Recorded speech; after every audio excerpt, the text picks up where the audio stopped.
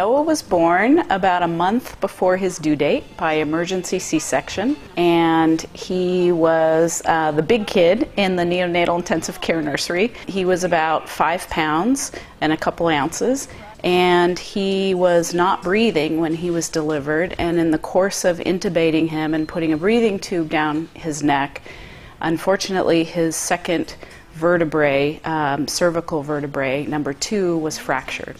3 months later, he received surgery, a spinal fusion, and he is well and healthy now. He's a 7th grader in a Palo Alto middle school. He takes regular classes. He works very hard. He's a very diligent student. And he has an aide for all of his courses. He has a full-time aide. She is basically there to do the physical things that Noah can't do. But he is responsible for his own homework, his own presentations at school, all the things that every student is required to do, Noah's required to do.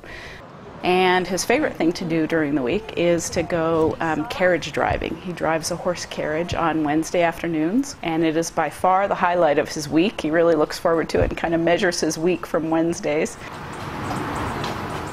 He loves to kayak, and he's a pretty active guy. His favorite thing is music, live music of any kind.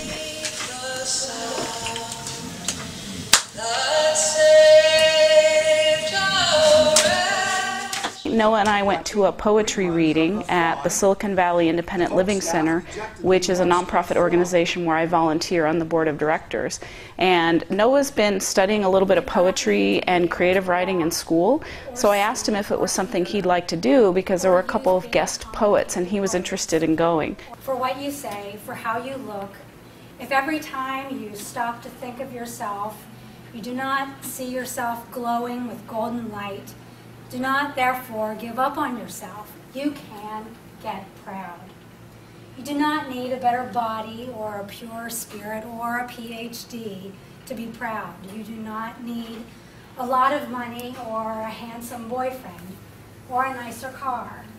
You get proud by practicing.